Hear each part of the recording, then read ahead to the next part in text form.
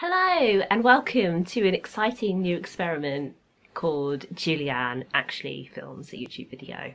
Just kidding. It's an exciting new experiment called Julianne is sitting on a chair.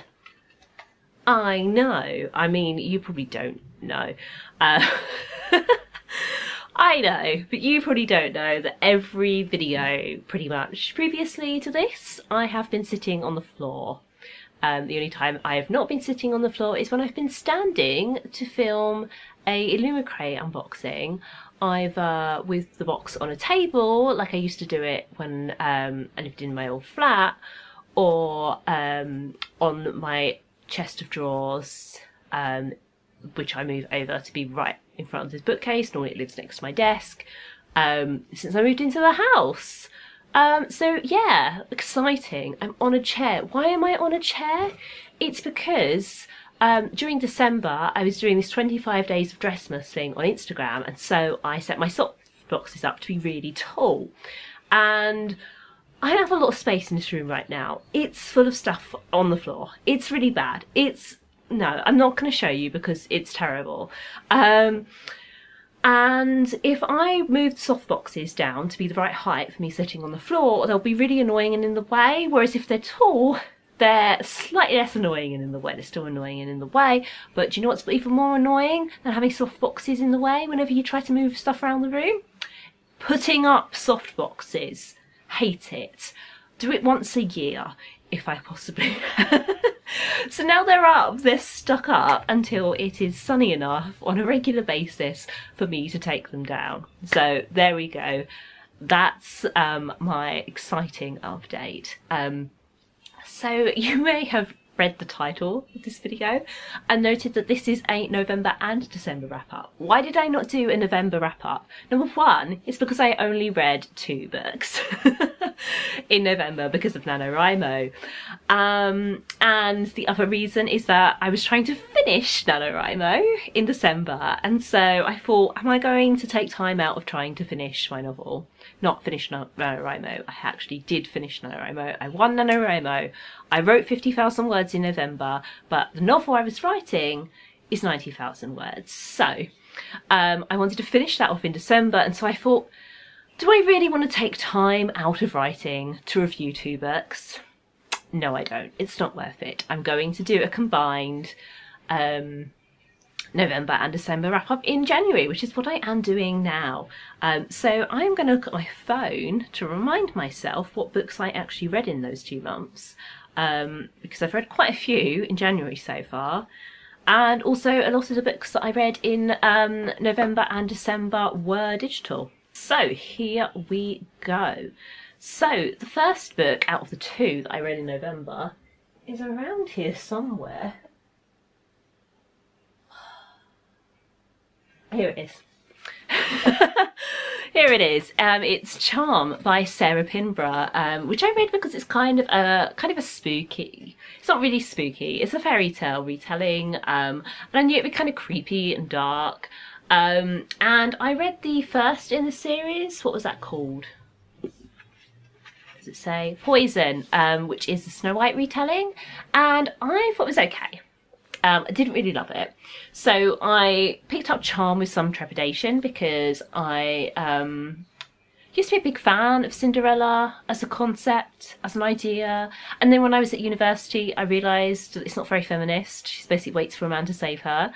And I was against Cinderella from all points onwards. So having not particularly loved Poison, I picked up Charm with some trepidation, but I was like, it's not very long, I know fairy tales, it'd be fine. And actually, I massively preferred it to Poison, really, really liked it, and I'm quite excited to read the 3rd in this series, which, looking at the list again, is called Beauty, which I assume is a Beauty and the Beast retelling, and Beauty and the Beast is basically my favourite fairy tale, if the retelling's done right.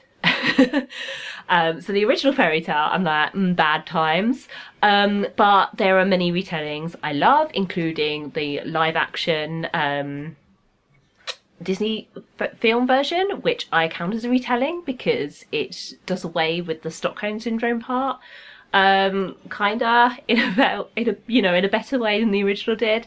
And Valiant by Holly Black, love that, no Stockholm Syndrome in that one.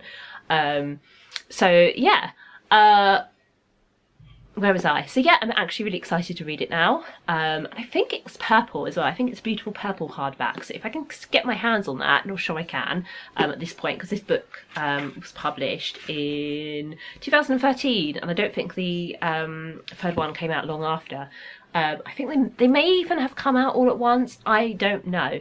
But yeah, I think I got this for free at the first 9 Worlds. That was a long time ago, probably 2013. So yeah, anyway, really liked it. And then I ended pretty much my paper book reading, if I remember correctly. Let me just have a quick flick through. Yep, that's the last time I read a paper book. I haven't read a paper book since. So the next book I finished in November was If Every Day Was Christmas by Donna Ashcroft. So a couple of years ago I got really into Christmas books, and every year since I've been reading more and more Christmas books each year. And I wanted to get a jump start because I'd requested so many off of NetGalley. Because I read so many print books in September, I had won quite a lot of NetGalley requests. So I have this system where I have to read 2 print books for every NetGalley request, and that's request, not successful approval. So I have like a log, and I write down like every 2 print books what I've requested off of NetGalley. So anyway, I had a lot of NetGalley requests because I read so many print books. And so I requested a bunch of Christmas stuff, and this was the first one I read. It's about a woman who runs a Christmas shop in a small town in Scotland. And she's got family issues. You know, Christmas was like her favourite day of the year up till now, Christmas Day, because it's the only time that her parents could properly get along. But this year she's decided she is done with all of that crap, and she's going to stay in her little village, town, small town, whatever it is in Scotland, and have Christmas quietly by herself and not get involved in the family drama. This year, but then her mum and sister turn up. Meanwhile, there's also a new man in the locality, who is basically a rock star who wrote a song called If Every Day Was Christmas, and he is hiding out in this town and hoping that no one recognises him because he's had a bad breakup. Anyway, he's super grumpy, doesn't like Christmas. Shenanigans occur. She decorates his house for him. He's like, I don't like it. Yeah, they sulk each other a bit, and yeah, meanwhile she has to deal with her family issues and this reindeer, and he's super cute, and I really enjoyed it. Speaking of super cute, the next book I finished reading I may have loved even more, which was The 12 Days of Christmas by Lizzie Jane, also an ebook I got from NetGalley. So when I requested this, I didn't realise it was an American publication. So usually I only request British Christmas books because I'm not into a lot of the tropes that get used in American romantic fiction, and most Christmas books from the US are romantic fiction, whereas as you'll see, a lot of the Christmas books that I read this year aren't actually romances. They may have romantic elements to them, but they are primarily not romances. They're just contemporary books that are set at Christmas, that deal with family and community and a whole bunch of other stuff. So yeah, I was a bit dubious when I started reading it and realised it was set in the US, but actually I really loved it. It was a lot more community focused than other books in this genre, as I say, that I've heard about, and it was just really cute. So it's about I think she's a fashion photographer who normally lives in New York, and she's gone to stay with her grandparents who run a dog shelter in this very Stars Hollow-esque, if you love Gilmore Girls, small town. And while she's there, she gets on the bad side of like the local councilman, or one of the local councilmen, who is sort of the reluctant parent to his orphaned niece, and he's just had to cut the funding for the dog shelter that her grandparents run, and it's, yeah, if you like Gilmore Girls and if you like Parks and Rec, I feel like you'd be really into the tropes that this book focuses on. And you know what, I actually loved it. I loved all the details about dogs, I loved the small town vibes, and I loved the romance between them, which is a really sweet romance, which takes a long time to develop and involves the whole community having to come together to push them together, and yeah, it's just really, really cute, and I enjoyed it and I would recommend it. The next book I finished reading in December, yes, yes, it was Charm and If Every Day Was Christmas that I read in November. Was Romancing the Beat, story structure for romance novels. So this is a really brief little guide to, as it says on the tin, story structure for romance novels, talking about the different beats and that kind of thing. And I found it reasonably useful. With the big caveat that I was planning to write a romance novel for NaNoWriMo, and it kind of turned out to not be a romance novel, but a novel that does have a romantic plotline as part of it, but it's not like the full focus of it. So it was really helpful, but not so much for structuring my novel, but for more making me understand I guess the full depth of the structure, because what basically happened was it became a friendmance as much as a romance, and so some of the beats that would have been the romantic beats became like high points and low points in the friendship development. So yeah, kind of a complicated review there, but it was really useful, just not in the exact way that I wanted it to be useful when I started, but it's fine because I'm really happy with how the story turned out, even though it turned out not to be a romance. The next book I finished reading in December was The Six Tales of Christmas by Anne Marie Ryan. So this is another Christmas book, and this one is set in a small town or village. I never can keep it straight with this small town versus village thing, but this one's in the Cotswolds, and the main characters run a bookshop. So it's an older couple, and she inherited the bookshop from her mum, and she loves it, and she really, really wants to keep it open. Her husband had some, I think it was heart trouble, and so she's been hiding from him that the bookshop's under threat because he doesn't want him to get upset about it. And you know, she doesn't know what to do. The bailiffs are literally knocking at the door, and she decides to kind of, like, they decide together, I guess, really, to send 6 books out to people in the local area who really need a book to cheer them up, and they ask for nominations on social media, and they also just pick a couple of people and they deliver the books, and stuff occurs. You know, it brings people together.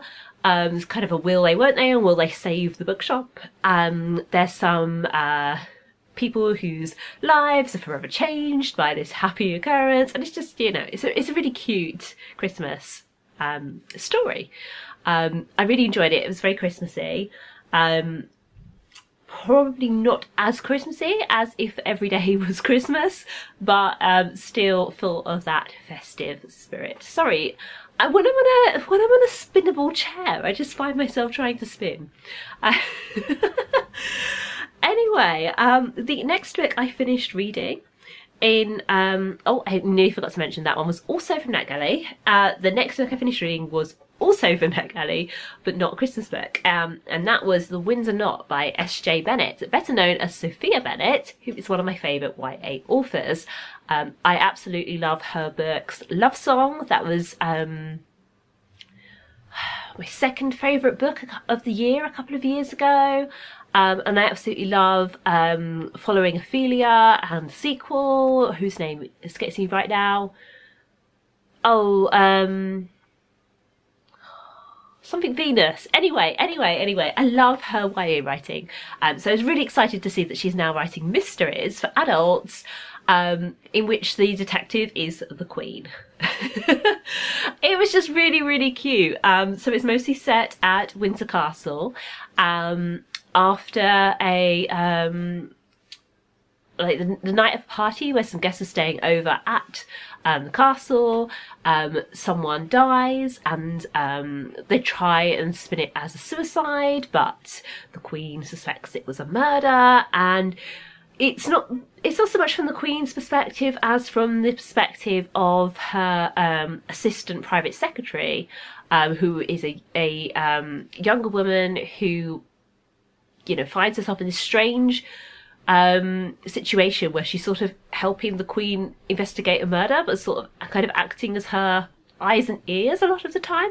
It's a very interesting concept, and I really enjoyed it, and I'm looking forward to reading the second in that series. The next book I finished reading, not from NetGalley, library book, was The Duke and I by Julia Quinn.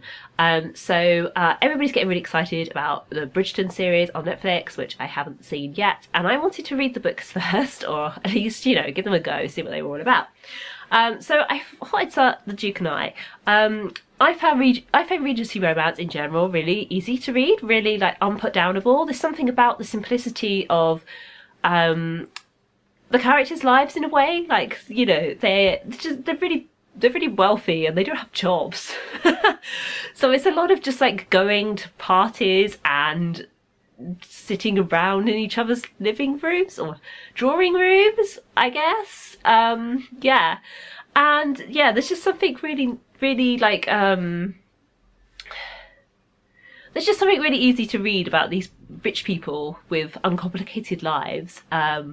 But equally, I really enjoy books where things aren't so simple and uncomplicated, and they kind of delve a bit more into the politics and the culture. But as far as the more simplistic interpretations of the Regency era go, I do still find them really Moorish, and that was the case with this series. The Duke and I has some questionable bits. I mean, you can Google this in like 2 seconds and find out what the big problem is that a lot of people have with The Duke and I.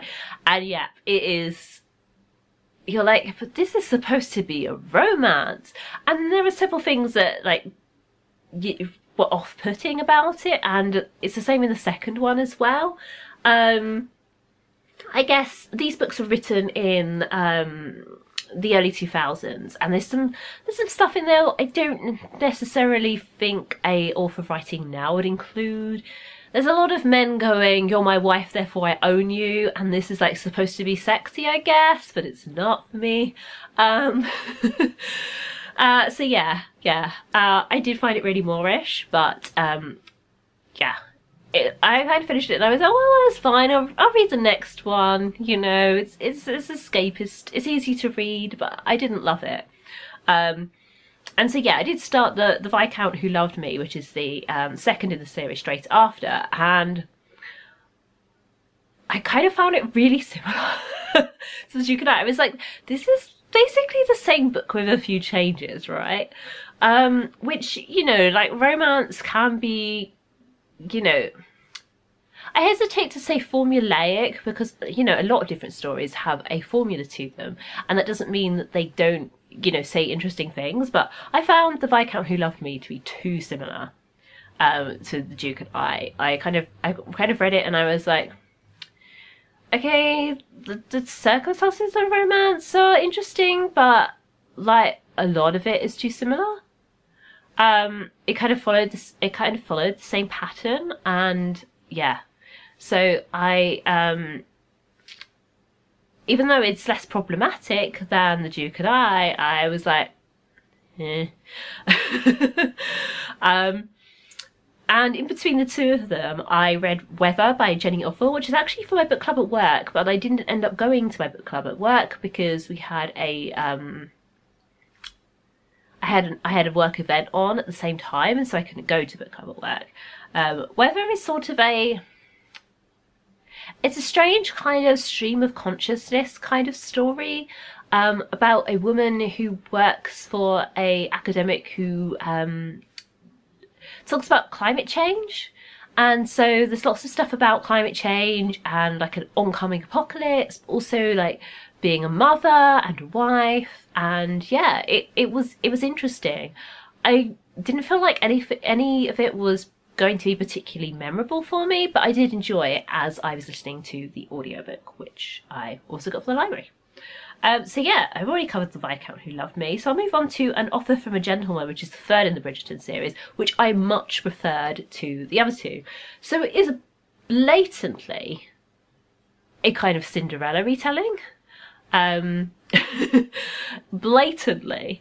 Like, I got probably like a third through and I was like, this is Cinderella. Like, I kind of got bits of that from the start because the main character is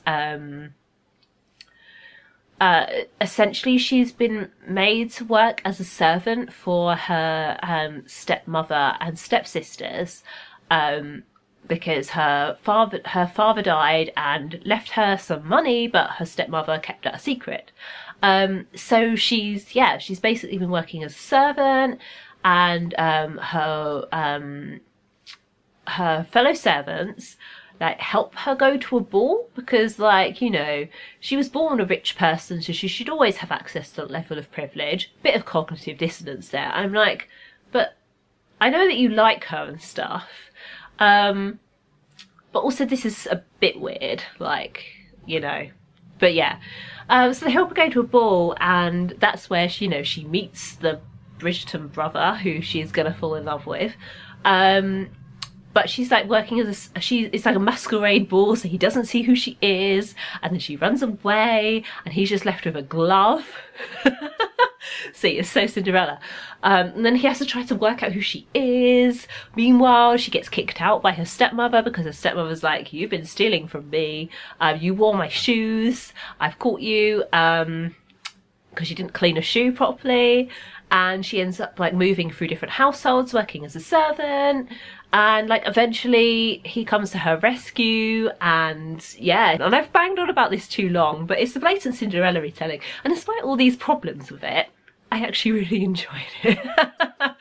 As I say, it was my favourite one out of that series so far. I don't know, maybe it's just because it had a different plot from the other two, and I kind of thought the first two had the same plot. So yeah, and that was my final book read in December, and yeah, as I say, I really liked that one. It's definitely the one I would probably be most interested to see on screen. So as far as I'm aware, I think the first season has covered most of the first book. Obviously, again, I haven't seen it yet as I'm recording this, and you know, I'm alright about the second one, fine, but yeah. When they get to the third one, I'll be really excited because I would actually like to see that. I think it kind of covered some more interesting ground than the other two. There were some more interesting settings, some more interesting stuff being talked about, and yeah, quite a fun Cinderella retelling, as ridiculous and overblown as it is. So yeah, that was my books read in the last couple of months of 2021. You will see me again soon because I need to film 2 Lone Crate unboxings, that I'm probably doing 1. I need to film my best books read in 2021 video, which obviously I am very excited about. Have not made that list yet, need to whittle it down. And I have a couple of more ideas bubbling away in my brain here. So yeah, keep watching. Please do subscribe to this video. Subscribe to this video? You don't want to subscribe to this video, you've already seen it. Subscribe to this channel if you would like to see more from me. Whether I'll be on a chair next time or the floor remains to be seen. I kind of like this angle and this view and getting to see a little bit more of my stuff, although you can see how truly messy my bookshelves are.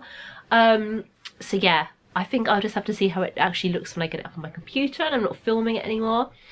Yeah, chair or no chair, there will be more exciting stuff coming up, so do subscribe if you want to see more from me. Do give this video a thumbs up if you enjoyed it. All my social media links, I can still talk. All my social media links are in the description. And if you would like to read more books but don't know where to start, check out my free e-course, Ignite Your Passion for Reading, Fall in Love with Books, which is linked in the description box below. And if you would like to read a Friendmance set during the first 2 weeks of the first UK lockdown last year, the link to Unlocking Lockdown, which is the name of that novella, is in the description box as well. So yeah, check all of that stuff out, and you will see me again soon. Bye!